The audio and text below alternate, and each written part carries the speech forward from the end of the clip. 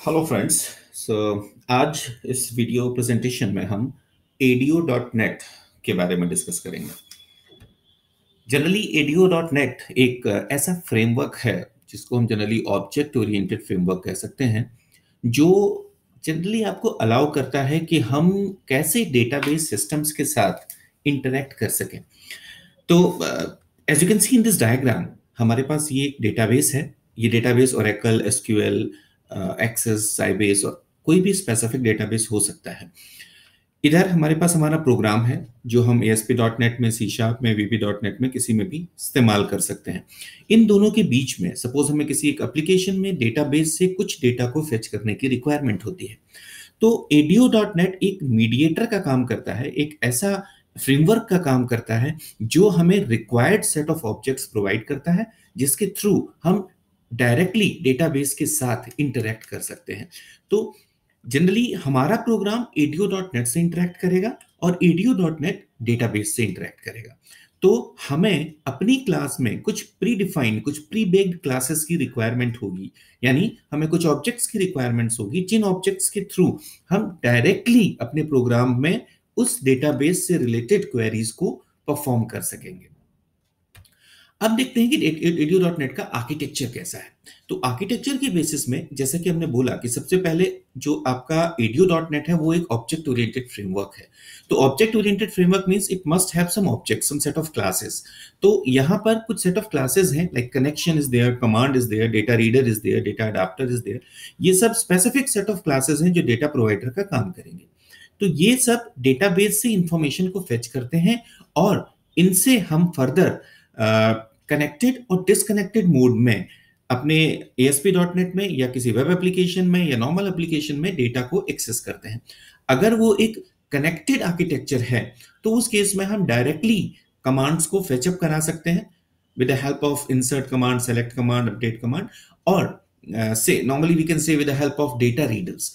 और data adapter एक concept है जिसके थ्रू हम डिसकनेक्टेड मोड में डेटा को एक्सेस कर सकते हैं, डेटा को यूज कर सकते हैं। कनेक्टेड और डिसकनेक्टेड आर्किटेक्चर एक सेपरेट वीडियो में हमने बना रखा है, आप उसको पढ़ सकते हैं। उसके थ्रू आप कनेक्टेड और डिसकनेक्टेड आर्किटेक्चर में डिफरेंस को प्रॉपरली समझ पाएंगे। ओके, देन जो ADO.NET के कोर ऑब्जेक्ट्स हैं, सबसे कोर नेम स्पेस है, because we know that it is set of classes, set of interfaces. तो ऑब्जेक्ट ओरिएंटेड है, set of classes and name spaces are there, sorry set of classes and interfaces are there, तो वो एक specific name space में होंगे। तो name space कौन सा है? system.data। system.data नेम स्पेस के अंदर हमारे रिक्वायर्ड डेटाबेसेस के अकॉर्डिंग, लाइक हम SQL सर्वर से कम्युनिकेट करना चाह रहे हैं, हम नॉर्मल OLEDB कनेक्शन करना चाह रहे हैं, हम ODBC कनेक्शन करना चाह रहे हैं या ओरेकल से करना चाह रहे हैं, तो उस केस में जो भी हमारी रिक्वायर्ड इंफॉर्मेशन है, रिक्वायरमेंट है, उस रिक्वायरमेंट के अकॉर्डिंग हम उस नेम स्पेस को यूज करेंगे। For SQL server we have SQL client, for OLEDB we have OLEDB, for ODBC we have ODBC, and for Oracle we have Oracle client.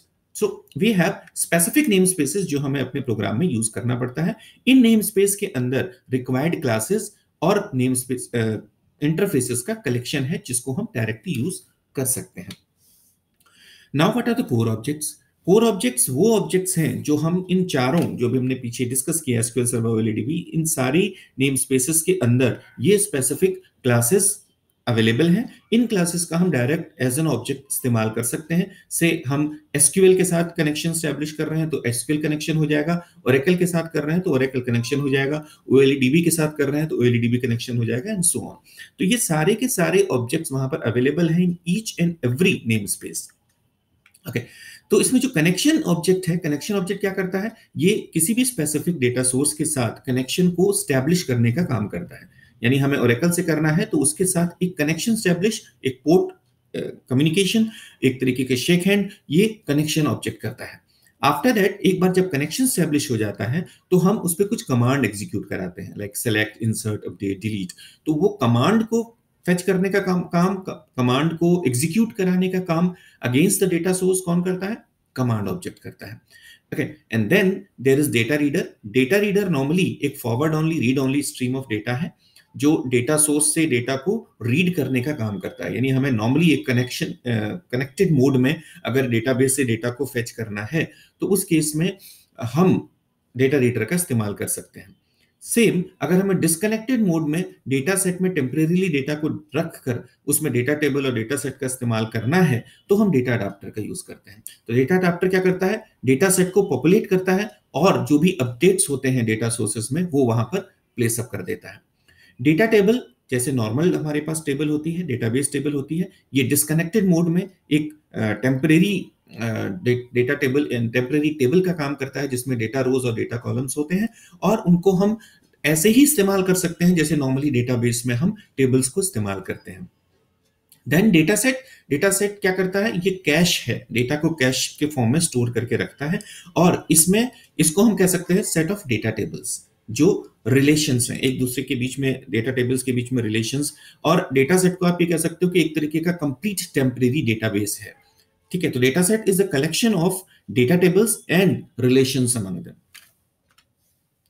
ठीक है फ्रेंड्स, तो नेक्स्ट ट्यूटोरियल में, next video में हम ये discuss करेंगे कि एक कनेक्टेड एनवायरनमेंट में हम कैसे डेटा को इंसर्ट, डिलीट या अपडेट कर सकते हैं।